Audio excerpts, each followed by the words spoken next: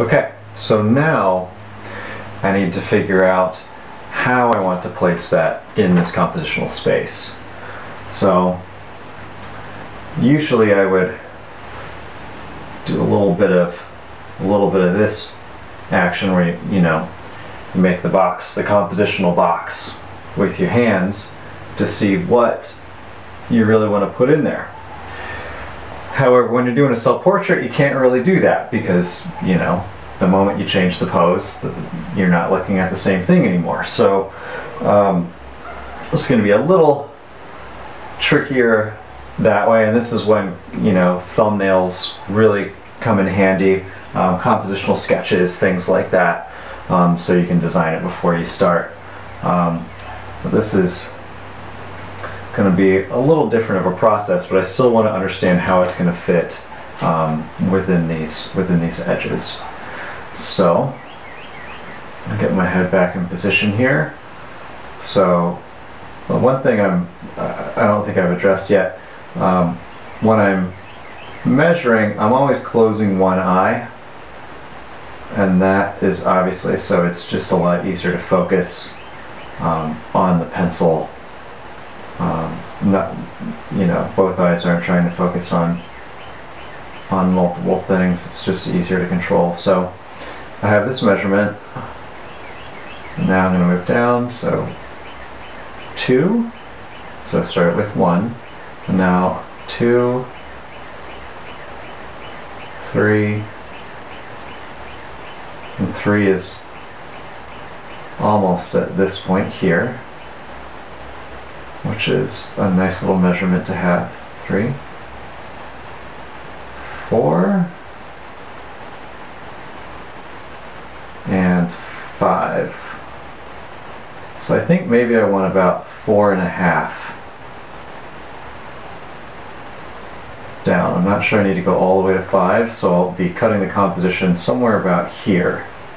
Because I could get a little bit more in there, but I'm not sure I just need that much shirt. I don't think I care enough about rendering all of the shirt to have more of it in there. My focus right now really is more the head and kind of the drama of the pose and the drama of the light. So so we'll say it's 4.5 down from the top of my brow, my eyebrow here. And now let's move up from there. Let's see, 1, 2, 3. I'm seeing about where 3 gets me. A decent amount of space above the head. Might be a little bit too much, but we'll see. So we got 3 there. So that would be 4.5 down, 3 up. So that's 7.5. And I'm working with a square here, so it would be 7.5 in the width as well. Just to get an idea here. Okay, so I'm starting once again from the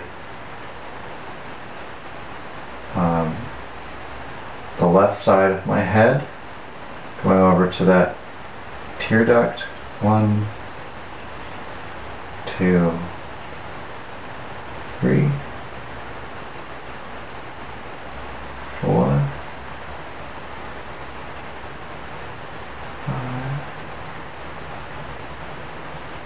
and then moving back over. 1, 2. Okay. Just to get an idea of about where I want the head in space. So for this, the vertical is what's going to matter the most. But so I just said 7.5. So I have 20 inches here, but let's do this freehand because that's usually the way I do it. So I'm going to start with 7.5, and what I'm going to do is I'm going to use my pencil just as the measuring device. So I'm going to measure this the same way, where the tip of the pencil is the top measurement, and then my finger is marking the bottom. So 2, 3, 4, 5, 6, 7. So that was 7 exactly. So if I want 7.5, I gotta make this a little bit shorter. And this obviously makes a lot more sense when you're using a ruler with it, but when you're working on site, or if you don't have a ruler with you, this is, you know, kind of the best method you have. And it's a little bit more trial and error, but it still works quite well to get all the measurements correct. So it's 3, 4, 5, 6, 7, yeah, and that's a half. So this is what I'm going to use right here. So now I'm going to actually mark it.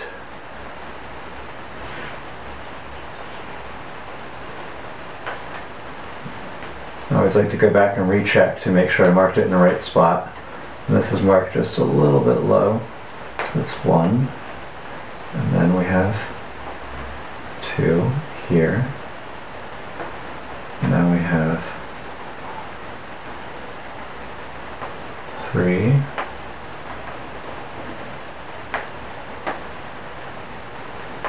4.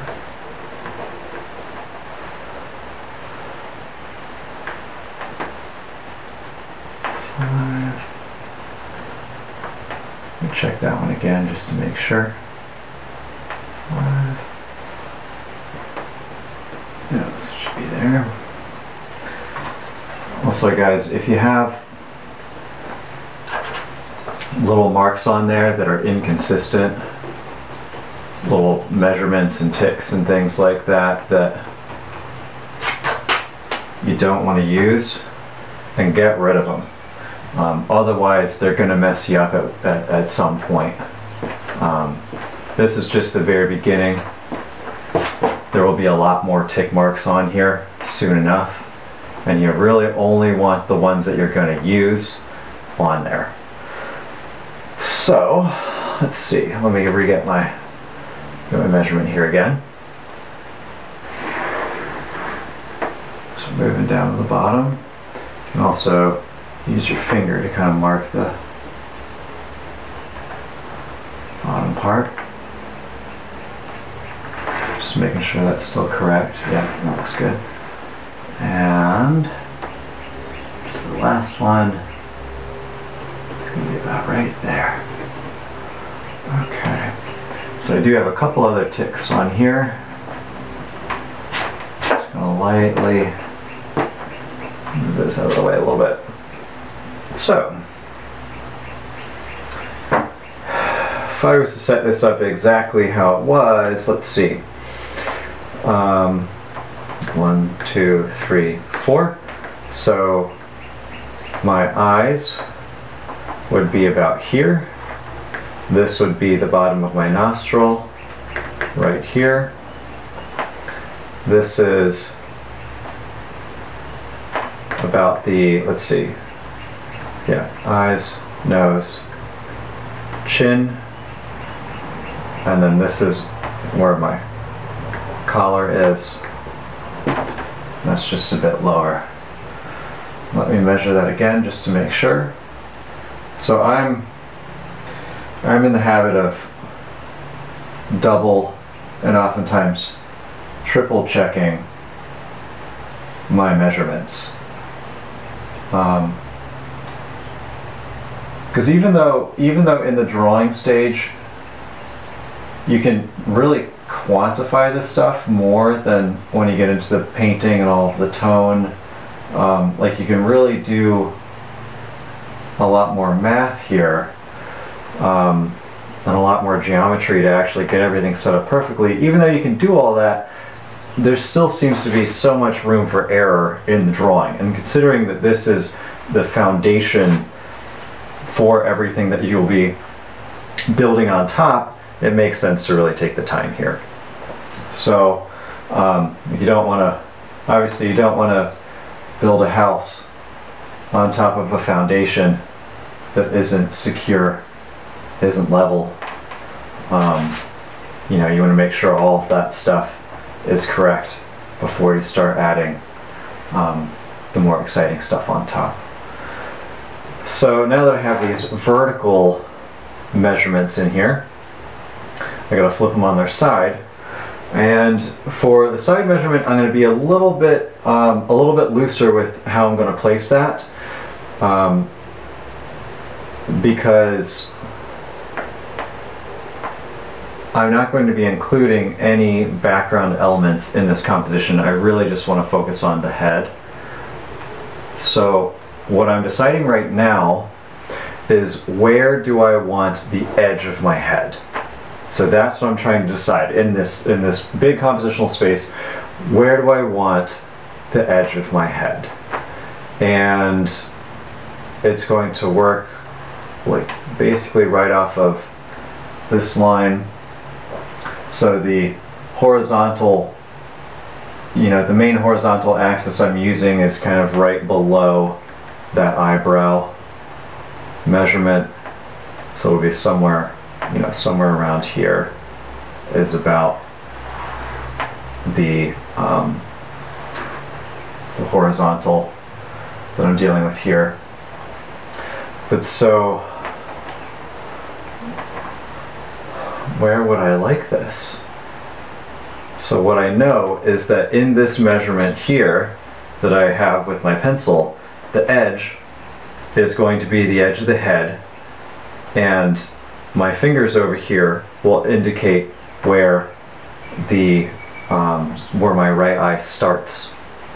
So that kind of gives, you know, a lot of information as to how all of this is going to fit on here.